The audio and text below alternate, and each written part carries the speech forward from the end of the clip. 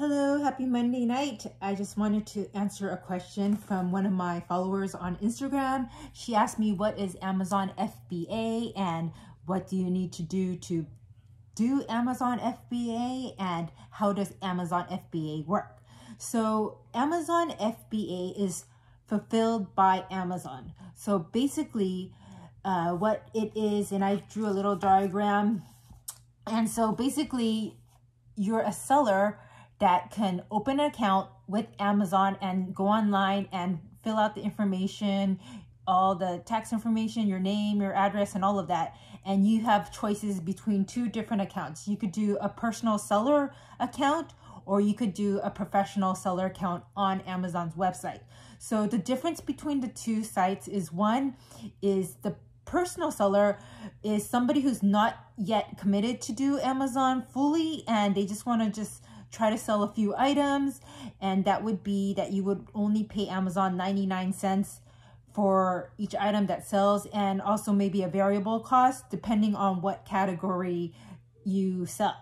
So that would be for just the personal account. And then there's Amazon, which is the professional account. So Amazon professional account, you would pay $39.99 plus a variable fee for each item that sells per category. And so instead of paying, say you sell more than 40 items that month, instead of paying like $50 and you sell 50 items, you would just pay the $30.99 and whatever little fees that is also connected to the monthly, to the each item that you sell. So that is why we highly recommend that you do the professional selling account, because the goal is to sell more than, you know, the 40 items a month, which is very easy to do on Amazon. So the difference between Poshmark and say something like Amazon FBA, because a lot of you followers of mine are Poshmark sellers, is that Poshmark would be that you list the item, like maybe a dress that you bought at the Goodwill, the Salvation Army, your personal closet, and then when customer gives you an offer, you can sell it, and then you would ship the item with the label that you print out, and then you send it to the customer itself. And then Amazon, the difference with Amazon is you could do Amazon fulfilled by Amazon, the FBA program. So you would basically do this. So you're this seller, right? That's you, the seller. And then you're going to find the product to sell. So this product could be anything. It could be pens, it could be slippers. It's not always going to be clothes. Like it could be candies. Like I sell a lot of grocery items, and you sell those products, and you would pick the products that is the most, is the rank is good, and that a lot of sales are being made every month. So it's a little bit different and a little bit more of a complicated process than Poshmark, where you just can go to the thrift store and just grab a bunch of shoes and dresses, and in 1 hour you could have at least like 40-50 items in like less than an hour. Whereas like with Amazon, you have to look and scan and check to see, is this item a hot selling item? Is there not a lot of sellers on the item? Is this item being a competition between Amazon? So there's a little bit more analysis when you pick your product. And then there's also another caveat to that. You could do something like called wholesaling, where you would go to a site called Alibaba or AliExpress, and instead of getting individual products, you would buy like 300 to 500, say, slippers, and then you would ask them to send it to the Amazon warehouse, and the Amazon would ship the items and do all the customer service work for you as somebody who's doing a wholesale account. But let's just do the items that most people do for like smaller new sellers, which is more like, you know, where you're going to Walmart, Target, TJ Maxx, Marshalls, and you're just going to a store and buying like, say, 10 profitable pens, and you're going to sell it to customers. Okay, so that's one big difference between Poshmark and Amazon, is that it's easier for you to just go to the thrift store, grab 10 shoes, 10 dresses, and 10 bags. Whereas with Amazon, you're going to see, is this profitable? Is there a lot of sellers on it? Is Amazon selling it? So it's a little bit more tedious in terms of finding out if this is going to be a good item for you to sell. And then instead of us getting the product and shipping it to the customer, we're going to get a big box of items, all the different items in a box, and it's going to be shipped to Amazon's warehouse. That's Amazon's warehouse. And we're going to be shipping those items, maybe a big box, and there's like maybe 20 pens, 10 slippers, 50 candies, or whatever you fit in the box.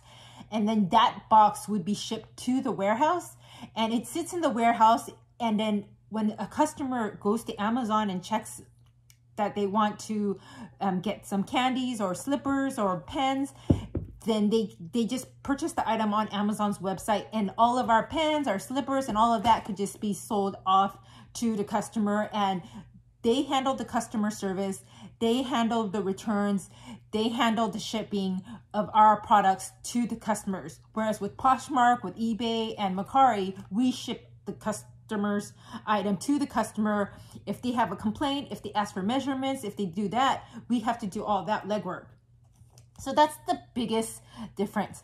Another thing about Amazon is you could either fulfill by Amazon, where Amazon actually does all of the fulfillment and shipping all the items to the customer, or you could do something called merchant fulfill. So that would be basically you're the seller, you have a bunch of products, and then when somebody buys the item on Amazon's website, you will send the product directly to the customer.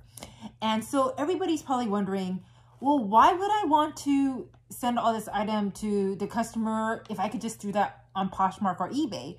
And the reason why you would maybe want to do something with Amazon versus maybe Poshmark or eBay is because the site is way bigger. Like multi-millions of people all over the world are shopping on Amazon. It's just a bigger pool than like a little jacuzzi of Posh and eBay and Mercari. It's just huge. And that's why Jeff Bezos was like one of the top 10 richest men in the world, because, you know, he has huge sales, customer service support, all of that. And that's why a lot of people are interested in selling on Amazon. And there's something about scalability. So my personal example is there's a customer, there's a person that sold 200,000 dollars worth of items in 1 month.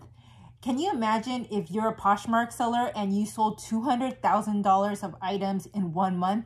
The manpower, the customer service, the shipping, the postage, the stamps, all of that. It would be a lot. So that's why scalability on Amazon is long-term, and it's something that you could do. And that's the difference between Amazon, the scalability, millions of like customers and warehouses all over nation, all over the world, that, you know, we can ship the items to Amazon's warehouse and send it out. So why is it that some people are just like, I'm scared of Amazon and I just want to do Poshmark, and some people are like, I only want to do Amazon, screw Poshmark? It's because for some people, it's about the scalability factor, the fact that you could have thousands of sales in 1 day, and you do not have to do the customer service, you do not have to ship the items, you do not have to handle returns. And that is amazing, because if you're in Bermuda for a week, you could literally have your whole inventory sell and you don't do nothing. Some reasons why Poshers are not interested in Amazon is because it's not that easy to find profitable products that aren't going to tank, that not a lot of other sellers are selling. Whereas like with Poshmark, it might be easier. For instance, I have this Richard Allen dress, and I saw online, there's probably like 3 or 4 sellers that are selling this Richard Allen dress on Poshmark. And it's a blogger's favorite, it's rare, and it was very easy for me to just go to the store and buy it. Whereas with Amazon, there might be like 20 sellers that are selling this slipper because they all scanned at Marshall's clearance section and they all saw it, and they're all realizing like, wow, there's like 20 other sellers, and we were gonna initially sell this for $19.99, and now everybody else is scared, so they're gonna sell it for $10.99 and $8.99 and $5.99, and everybody's just tanking with that whole, and it's just not fun. It's not fun to like put thousands of dollars of inventory into Amazon's warehouse only for all the prices to completely drop. So that's why you have to look at information and analysis and look at the history of the sales and all of that through a product called Keepa or Scoutify or through Jungle Scout and analyze all that. Well, with Poshmark, you don't have to do so much analysis. You could just wait for like 2 or 3 sellers that sell the same dress to sell out, and then you could sell it for like triple the amount. Like I paid $15, whereas like if 5 other sellers are selling this for $20, I could wait till the other 5 other sellers sell it, and then I could still have this being sold for $50. So I hope this is easy for you to understand what Amazon FBA is, what Merchant Fulfill is, and why Poshers might not want to do Amazon, and why Amazoners might not want to do Posh, and where there's a benefit and where there's a disadvantage on both sides, and just to make a wise choice. So for me personally, I normally just do Amazon during the holiday seasons, because the holiday seasons, things are so fast, everything's selling. But during the holiday seasons, eBay and Poshmark, it's a lot slower. Like used clothes, thrifted clothes, new clothes is not selling as fast as say like candies or Christmas decorations during the holiday season. So you could do even what I do, which is like pick and choose when I want to sell on each platform and what would be more beneficial for my time and for my finances during the seasons that those items are selling faster and they're more hot. So that's about it. I hope you could like and subscribe. Share this with somebody who's interested in selling on Amazon or Poshmark. And just to know your information before you do this. I mean, I think there's a lot of people that are selling courses like $1,000.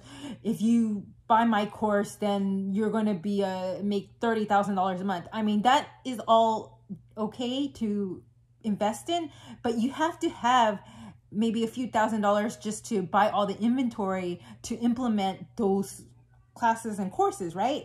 So I really highly suggest that before you invest in these really huge courses is just to watch a lot of different YouTube videos and have money saved up for inventory, then maybe invest in those courses. Or if you're like me, you know, you could also just do it on your own. So you should also consider that. And then you should also consider that it's kind of a learning curve. It's not the most easiest platform to work through. And, you know, sometimes you're afraid. A lot of people are scared of Amazon because you can get a false claim or you could get a lot of returns. And once your store is closed, it's really hard to get your store open. Whereas with Poshmark, if you have a claim or if eBay, somebody says that they don't like an item, it's not that your store will be closed. It might just get like a warning or something like that. So I hope this helps you. Please comment below if you have any other questions about Amazon FBA, Merchant Fulfilled, Poshmark. And if you want to find me on Instagram, my Instagram handle is Bunch of Styles. I have a Christian reselling group. It's called Bunch of Styles Christian Reselling Group on Facebook. And I'm also on TikTok and a bunch of other sites. So thank you so much for staying and spending your Monday night. I'm going to keep trying to post videos on Monday nights just so that you have more insights about reselling and how to help you to sell items. Thank you. Bye.